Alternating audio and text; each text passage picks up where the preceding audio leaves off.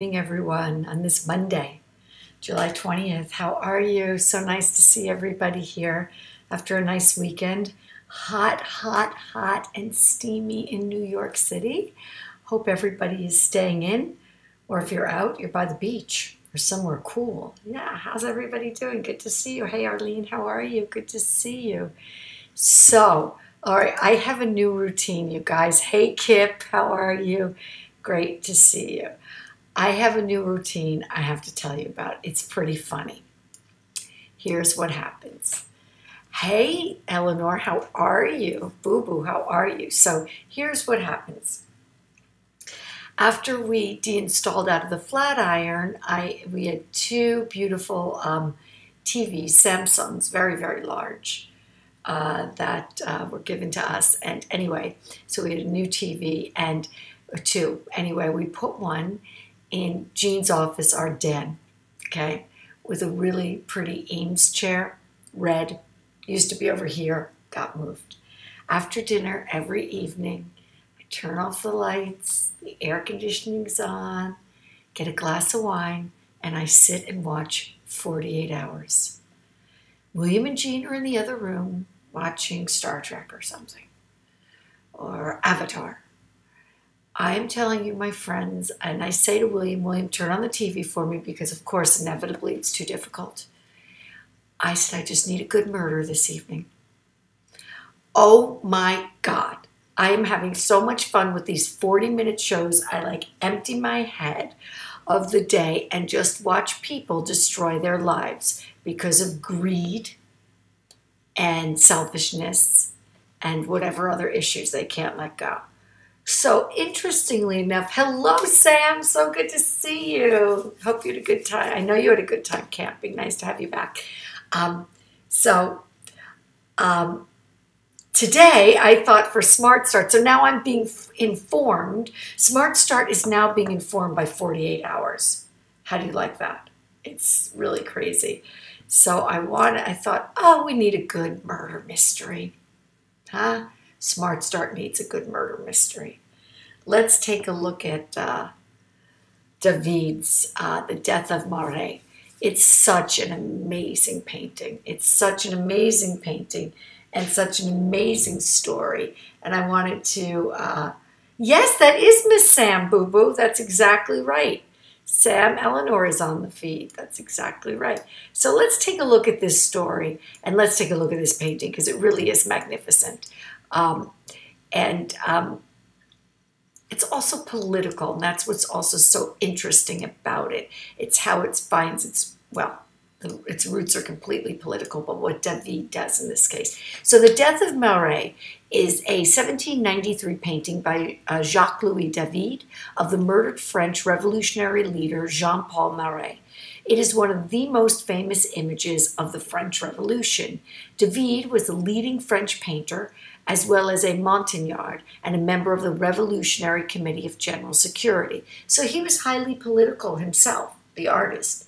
The painting shows the radical journalist lying dead in his bath on July 13th, 1793, after his murder by Charlotte Corday. Painted in the months after Marais' murder, it has been described by art historian T.J. Clark as the first modernist painting for, quote, the way it took the stuff of politics as its material and did not transmute it. I have a feeling, my friends, in the next few years, we're going to be taking the stuff of politics again as material. Hey, Charles, how are you? Nice to see you. Good to see you here. So let's look at this painting. Marais was one of the leaders of the Montagnards, the radical faction ascendant in French politics during the Reign of Terror. Charlotte Corday was a Girondin from a minor aristocratic family and a political enemy of Marais who blamed him for the September massacre. She gained entrance to Marais' rooms with a note promising details of a counter-revolutionary ring in Cannes. Marais suffered from a skin condition that caused him to spend so much time in his bathtub. He would often work there. Corday fatally stabbed Marais, but she did not attempt to flee. She was later tried and executed for the murder. It is like a real person, boo-boo. That's exactly such a great observation. I love my students. My God, my students. Yeah, it's a funny day, right? I'm not a fan of the green. Oh, that green in his bathtub. Yeah.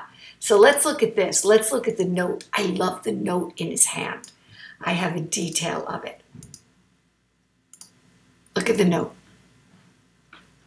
And it says, given that I am unhappy, I have a right to your help. Let's read about that note. I love it. Look at the fingers. They are so light. They are so real, right? It's just amazing. So as well as being a leading French painter of his generation, David was a prominent Montagnard and a Jacobin, aligned with Marat and Robespierre. A deputy of the museum section at the convention, he voted for the death of the king and served on the Committee of General Security, where he actively participated in sentencing and imprisonment of many, and eventually presided over the section of interrogation. He was also on the Committee of Public Instruction. So David is really a very, very important figure himself in the French Revolution, which is really extraordinary.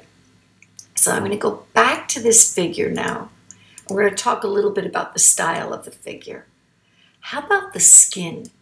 It's really important to note the skin tones of this, I think.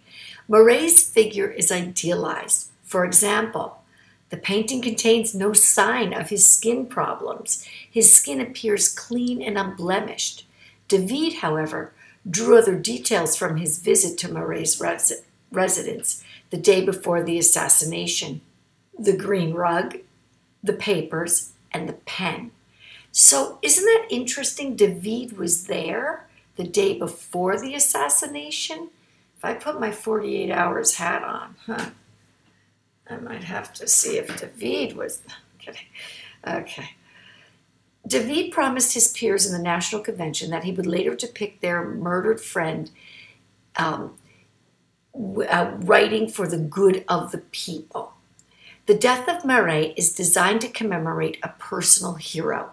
Although the name Charlotte Corday can be seen on the paper held in Marat's left hand, she herself is not visible. Close inspection of this painting shows Marat at his last breath, when Corday and many others were still nearby. Corday did not try to escape, and I have a picture of her. This is hanging, yeah, this is too much, right? No, don't be sorry, I love it. This is hanging in the Royal Museum of Fine Arts in Belgium. Such a great piece. This image doesn't do it justice. I remember sitting in one of my art history classes and seeing it, and my professor had such an amazing image of it. It was. I'm wondering, I swear, I feel like I've seen it in person, but I didn't go to Belgium, so. I mean, it's just amazing, though, that I remember the image that I saw. Therefore, David intended to record more than just the horror of martyrdom. In this sense, for realistic as it is in the details, the painting as a whole from its start is a methodical construction focusing on the victim, a striking setup regarded today by several critics as an awful, beautiful lie. Certainly not a photograph in the forensic scientific sense, and barely the simple image it may seem. For instance, in the painting, the knife is not to be seen where Corday had left it impaled in Marat's chest, but on the ground beside the tub. Yeah. Yeah. It's a scary job, right? It's a scary job to be a journalist. Oh my God, Sam, especially. I mean, can you imagine being a journalist now and all you hear every day is the federal government, all of them, talking about fake news and the fake news, and it's all their fault. Everything's all their fault. Oh my gosh, you bring up a good point. So now, where have I seen this arm before, friends? Where have I seen this arm before? Where have I seen those limbs? And that white. Yeah. Yeah. Thinking about that connection. Let's take a look at that. So, how does this painting make me feel? It's interesting that you ask that, Charles. You ask that all the time, and I love that you ask me that, so thank you for that. I think that, let me look at it while I'm talking to you. It's interesting because there's such a romantic sensibility about this painting, and yet there shouldn't be, right? There's a martyr who has died. He had a dangerous job. He's been murdered.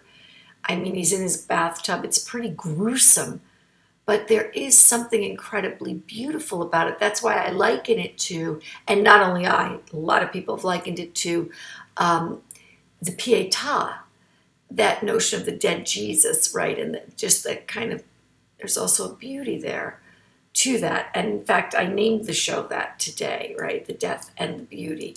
So yeah, I kind of love it.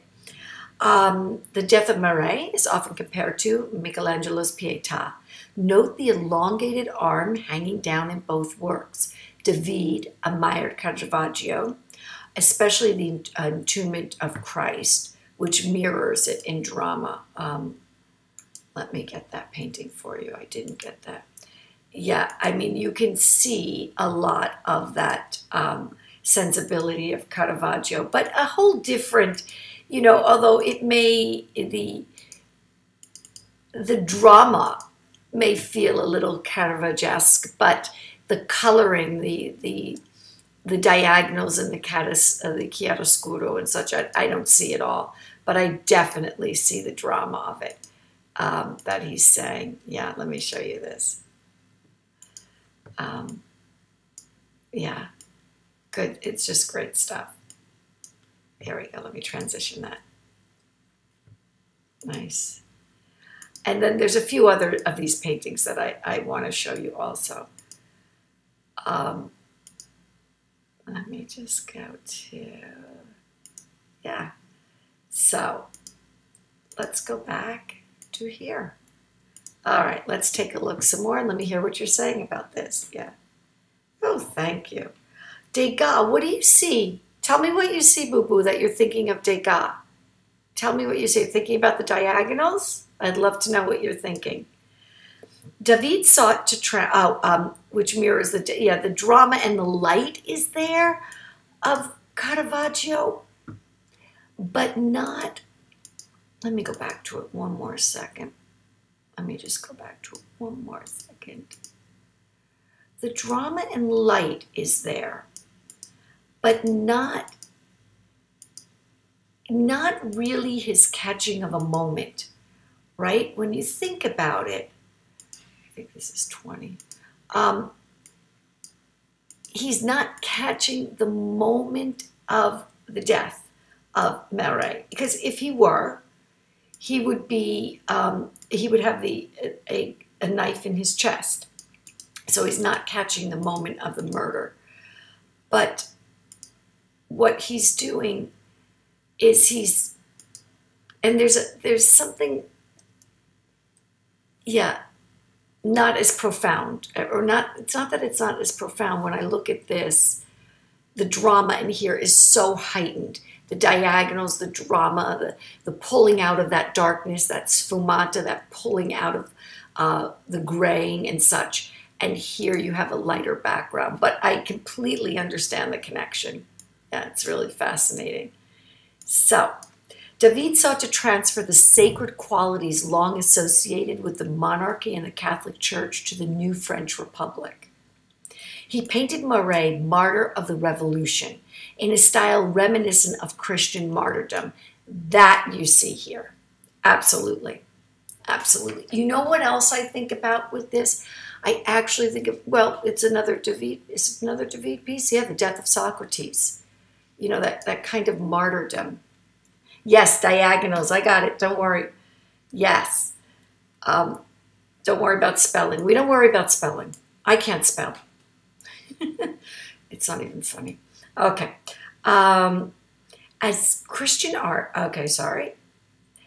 He painted Marais, martyr of the revolution, in a style reminiscent of, with the face and body bathed in a soft, glowing light. And it's interesting because, Charles, that's what I say when I'm saying that there's this romanticism about it. There's this soft, beautiful, glowing light that it's bathed in, that this is not. This is much more dramatic light, right? Yeah. Let's see. Where am I? As Christian art has done from the beginning, David also played with multi-leveled references to classical art, suggestions that Paris could compete with Rome as a capital and mother city of the arts, and the idea of forming a new kind of Roman Republic appeared to French revolutionaries, who often formed David's audience.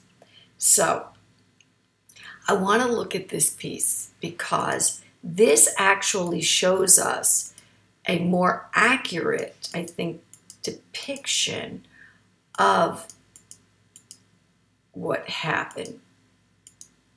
Wait, where did I put it? Here we go, friends.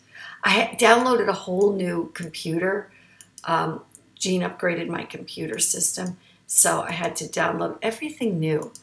There we go. Hey, Leslie, how are you? Happy Monday. Great to see you. Here is the lady in question, Charlotte Corday. And so here, she remained in the room after she killed Marais. We see the knife in his chest. This is a painting by Baudry. And the chair is tossed over. It's a whole different look. Sam says the light is similar to Vermeer. Yes, Sam, very good. Interesting composition with almost half the canvas empty. Isn't it? Sam, you bring up such a great point. Now I'm remembering Dr. Parker said the same thing. She kept trying to get that out of us, that half the composition is empty. Brilliant, yeah.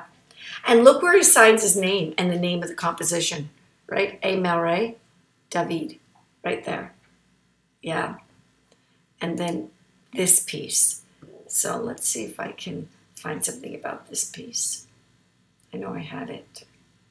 Other artists have also depicted the death of Marais, sometimes long after the facts, whose work refer or not to David's masterpiece. Among these later works, the Charlotte Corday by Baudry, painted in 1860 during the Second Empire, when Marais' dark legend, the angry monster insatiably hungry for blood, was widely spread among educated people, depicts Charlotte Corday as a true heroine of France, a model of virtue for the young generations. The versions of Picasso and Munch are less trying to refer to the original context in itself than to confront modern issues with those of David. And believe it or not, Vic Muniz also created a version. But I want to show you the Munch version as well. Let's see. Here's the Munch version, which I think is really fascinating. And I also, one of my favorite pieces from this whole little, 48 hours mystery here, that's what I'm going to be. SMART START. Who did it in art history? Was it the wife? Was it the husband? Okay. The Corday painting. It is so striking. I agree with you. I agree with you. Oh, I don't have that last piece. I know I had it. Let me find it again. It was the piece of hers. Oh, I know where it is. Okay, just give me 1 second because it's such a good piece. Let me see if I can find it. Because it's, so Charlotte, her life didn't end well. It never does. If you're going to expect the worst, they're going to be out there committing murder in a bathtub. Here's Charlotte going to her death. Yeah? Yeah. Yeah, thank you. Thank you. Here's Charlotte going to her death, and there's a good story about that as well. So, and I want to show you, Charlotte wouldn't be Charlotte unless she were also quite egotistical. She had a painting done of her right after. Let's find that. I'm getting it. Give me 1 second. I have a whole new system, so all of this was set. I was ready an hour early today, getting everything organized. Woke up feeling really great, feeling good. Got a lot of great stuff happening this summer, and then this is not like helping me. Okay, so here's this. Okay. So, she was a figure in the French Revolution. In 1793, she was executed by the guillotine for the assassination of Marat, who was in part responsible for the more radical course the revolution had taken through his role as a politician and journalist. Marat had played a substantial role in the political purge of the Girondins, with whom Corday sympathized. His murder was depicted in the painting The Death of Marat, which shows Marat's dead body after Corday had stabbed him in his medicinal bath. Now, what I love about this painting is that she had this was at her request a few hours before her execution. This is how you go out, my friends. This is how, if you're going to be executed. Yes, she's cute, right? Will's doing really well, honey. Thank you for asking. She's pretty. And if I guess you're going to be executed and it's going to be by guillotine, you want to look like this. I do have to tell you, I admire a woman, as you might have guessed, that can put herself together before her execution. Here is a different portrayal of that. As she's led from the prison to her execution. But it's a phenomenal story, right? It's a phenomenal story. And what I think is so important about it is it really is this art historical look at politics. We don't have this. We have some paintings in American history, like we have the pulling down of the statue of George Washington. But we don't really have this kind of documentation of the American Revolution. The French already had such a longer history of painting and such, and so this becomes an amazing documentation of somebody that may have been otherwise forgotten or a minor character in the history books, and that the artist plays such a significant role in it is really amazing as well. But it's a sublime painting. Let me just make it a little taller, wider for you. It's really a gorgeous painting, and as Sam pointed out, that area of empty space couldn't be any more important and necessary to the piece. And then I must have seen it, and I just can't remember, because even the wound in his upper chest and the blood trickling down, it's really stunning, really stunning. So that's how I'm starting the week, friends. Gene's cooking dinner. Okay, he's had this chicken that he's been working on for 2 days for this evening. So I'm really excited about it. And then afterwards, I'm going to have to watch a 48 Hours mystery again. We may have to do just a week of murder mysteries in art history. We may have to do that. So, my friends, Charles says, were artists used like photographers back then? It's interesting that you say that. I'm not sure that they're used like photographers, but there's certainly this idea, Charles, of documenting. Right, of documenting it, but not for the realism of it, because this is not realistic. This is idealized. Yeah. Wow.